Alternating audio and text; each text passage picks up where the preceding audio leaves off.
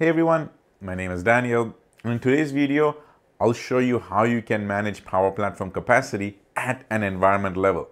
And this video is very important for you Power Platform admins because now you can go and allocate a certain capacity at an environment level just to make sure that you don't have any of these environments that go rogue, consume all your capacity, and cause a lot of heartache and some sleepless nights, especially of you Power Platform admins.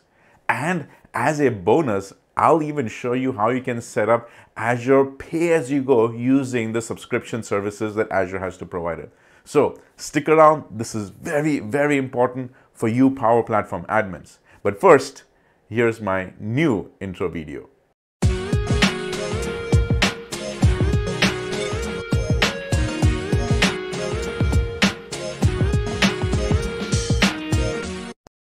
So let me explain to you why me as an early adopter of Power Platform got really excited when I saw this functionality appear.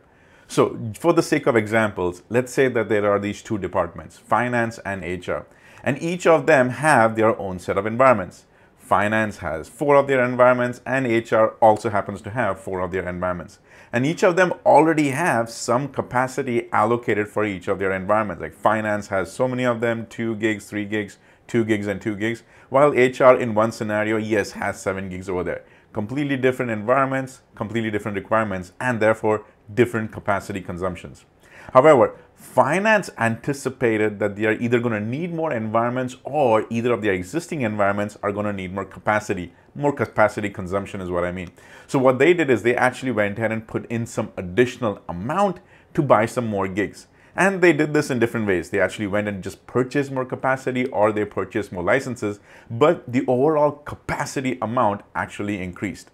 However, in the past, when this capacity was purchased, that overall bundle was actually put in at a tenant level.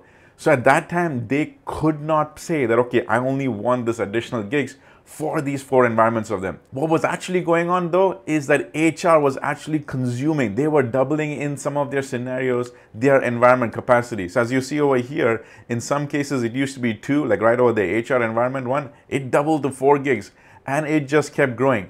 But what was really happening was they started tapping into the capacity which actually finance purchased. And finance people were not very happy because they put down the money for it, but HR was reaping the rewards. So this literally happened in the past. I know that for a fact. However, now we can solve this problem by putting in an environment level capacity. So do you see why this is more important? Good. Now let me show you how the setup and configuration works. So here I am in my Power Platform Admin Center, aka PPAC. And before you come over here to do any of these configurations, make sure that you have the Power Platform admin role. That is the highest level, aka Uber level access that you have for Power Platform admin. And you need that because that way you are able to see all your capacity, all the consumption and everything that is going on. Without that, you should not be able to make any changes anyway, but it will also not give you a good overview. So keep that in mind, all right? Make sure you have Power Platform Admin Center role. Okay, so now when you come in over here on the Power Platform Admin Center, and this is the current view, right? This is not even the new Admin Center. I'm showing you what it is right now. If you go to your billing and you go to licenses, you see this overview of all the summary. Go and click on Dataverse. And when you do that, right over here now you see manage capacity. And over here, it basically gives you an overview anyway. But when you click on manage capacity, it'll show you all your environments. Also on the top, this looks almost like an error message, but it is just a very high warning that it's giving you. And let's read it. It says, ensure the allocation is within the available capacity limits and no less than the current allocation. If additional capacity is needed, you can purchase more licenses. But this is the important one, is that ensure the license is within the available capacity limits. And it'll make sense to you in just a minute when we're actually going in and putting in some capacity allocation. But me coming in fresh over here, and you might see something similar in your tenant, I already see this overview. In fact, in the status column, it's already saying that some of these environments are already within capacity. So that is great. Okay, out of the box also, some good news is over here. Also, a very important thing is that in this scenario, to set up your capacity allocations, there is no requirement that these need to be managed environments. I mean, these could be any of your environments slash the production ones or the sandbox. Basically, all those environments which are consuming your capacity, those environment types are the ones listed over here. There is no requirement that only managed ones, right? All of the environments that are consuming environments, right? All of the environments that are consuming capacity. All right, so what I'm going to do is now take this high one over here, right on the top, all right? I'm going to click on it, and when you select on the hyperlink, it takes you to this overview window. Pretty neat, but let's break down into what it is showing. First of all, it's already showing the allocated capacity. Like right now, what is this environment consuming from a database, file, and a log standpoint? So on the top of there, it'll actually say you that this environment, Christian Family Dev USA, is already consuming 1,714.88 megabytes of consumption, all right? From the file standpoint also, it is consuming 1,829 megs. And from the logs, very little. So now if you skip this piece and just go right below over here, what it is telling you is that, hey, this is all that the database capacity that you have available. So does that make sense? Because it's important that you see that before you actually start putting in some numbers over here. And just as an overview, the one on the top is telling you how much is already being consumed by this environment. And then the one below here, it is telling you how much you have available. So the same thing over here as well. For the file, below it is telling you that, hey, you've got about 39,786 megs available. And then over here as well, you've got about 2 gigs kind of available over here, 2,048 meg. So it's important that you see that, because now what I'm going to do is that, hey, off this 6,382 that I have available, I'm going to go ahead and put in some limit of additional consumption. Whatever happens, it should not exceed anything more than now 2,000. Now, this 2,000 is not additional 2,000, right? I'm just saying that 2,000 is the allocated capacity. That's the cap. Because of this 2,000, it is already consuming 1,714. And just to make sure I'm clear, here I can't go and say that, okay, I only want another 1,024 additional amount. No, what it comes back and says is that value cannot be less than the current consumption. So it already keeps in mind the consumption amount that you have, which is 1,714. So you only keep it at that cap, and that cap cannot exceed what you already have over here. So I'll prove that to you as well, all right? We currently have 6,382 left. I can't go ahead and put in 7,000 over here. It's going to come back and tell me this, that value cannot exceed available capacity. So just to be on the safe side, I'm just going to say that right now it's already consuming 1,714 meg. Whatever happens, I do not want this to go over 2,000. And the moment I do that, we're good. I don't get any more errors. So do you understand how you go ahead and do this allocation of capacity? Good, because this is very important. So now that you understood the database side, same thing on the files as well. We are already consuming 1,829. However, we have 39,786 left, all right? So what I'm just going to make sure is that whatever happens, I should not go ahead and exceed the 4,000, all right? So I'm good on this side. And then the logging, I actually don't already consume over here because I'm not using Dataverse. However, in this case, just to be on the safe side, I'm going to go ahead and say 500. Don't go ahead and exceed more than that. So this is how the allocation of the capacity happens. But it's also important that we actually take a look on this bottom base, because by default, under capacity overages, it is already drawing from the available capacity in my tenant. So these overall capacity that I have over here, right over here, see that 13,556 megs, that's my overall capacity. This, everything we are adding over here is drawing from that. But now, in addition to this, you also have the pay-as-you-go billing. And I'll show you that in just a minute, because there is some pre-configuration that is needed. But I just want to call out that this is fantastic, because there are scenarios where people do not want to go ahead and upfront put in a lot of money to buy these additional licenses to get the consumption. What they're going to say is that, hey, I'm just going to go and make sure that it consumes and money automatically comes out from my Azure subscription side. But over there also I can put some limits, which I'll show in a minute. So I clicked on save over here, and it went ahead and said change is successful, and it's also going and kind of giving me a little bit of graph piece over here. So pretty neat that in one shot I can say that, okay, I'm on the high side just by looking at it.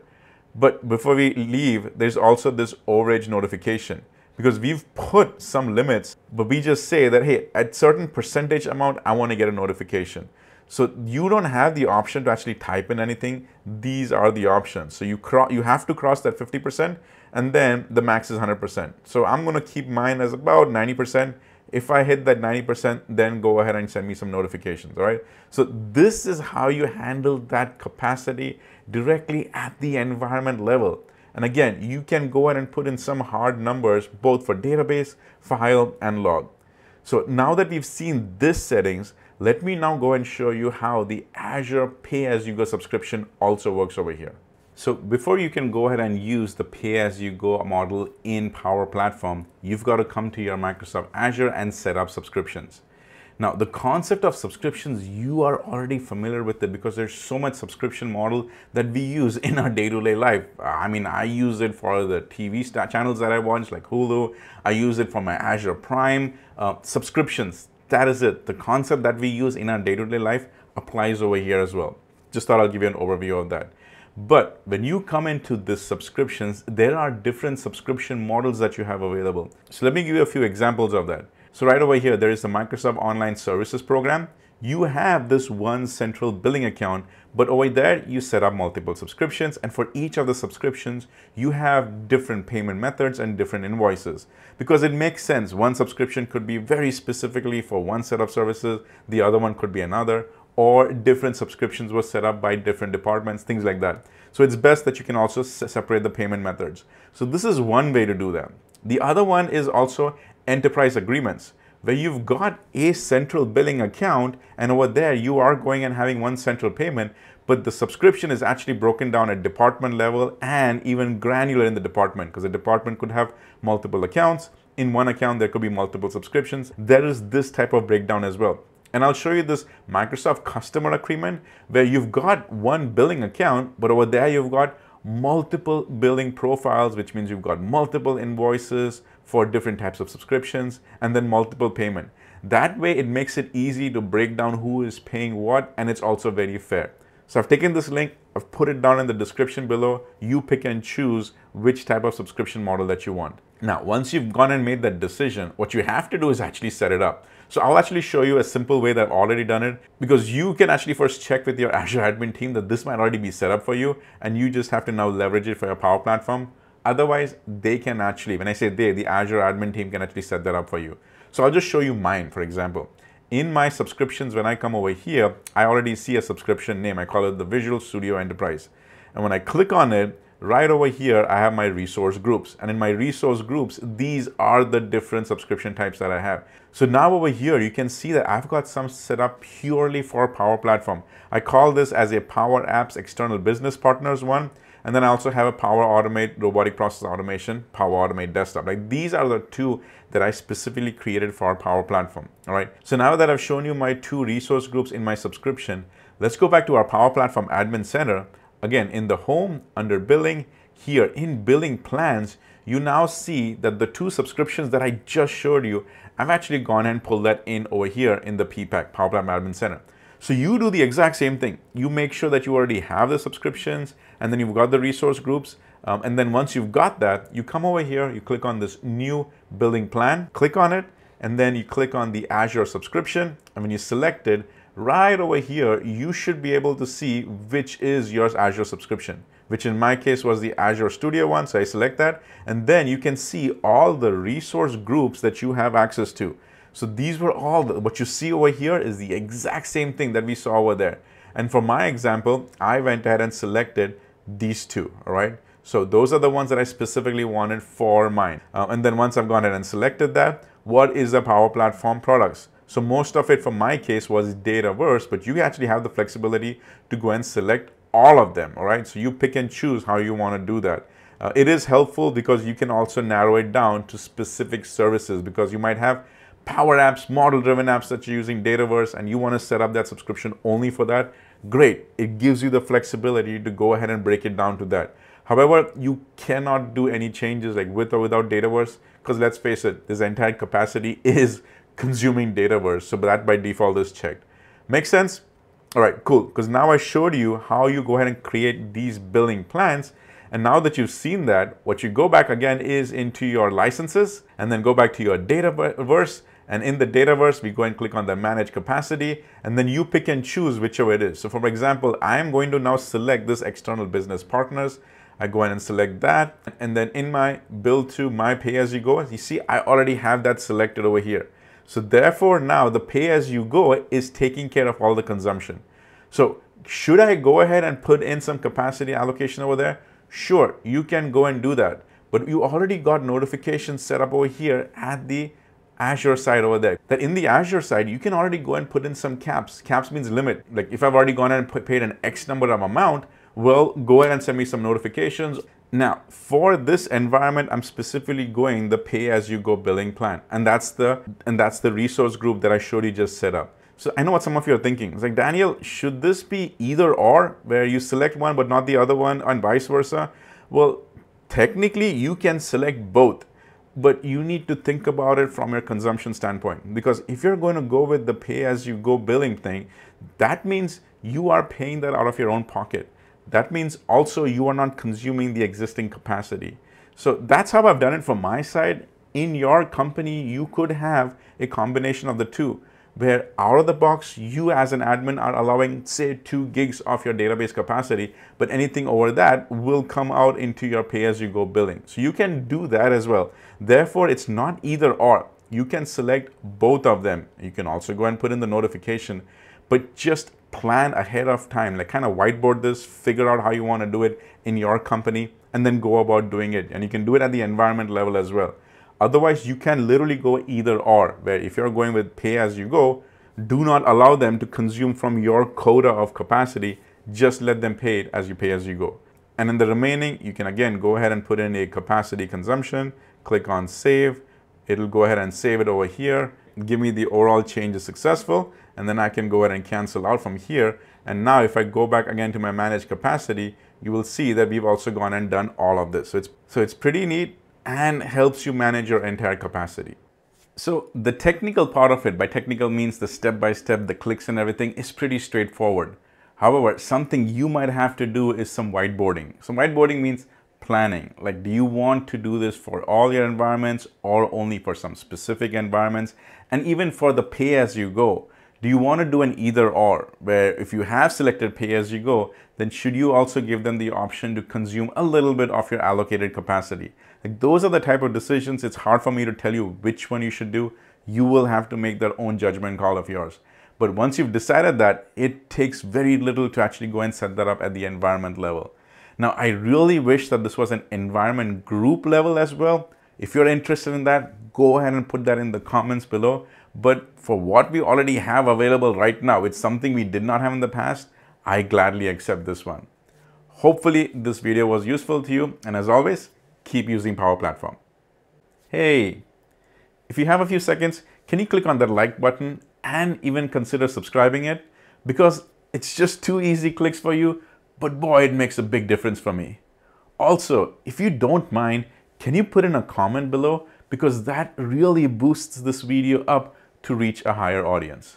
And once again, thank you for watching this video.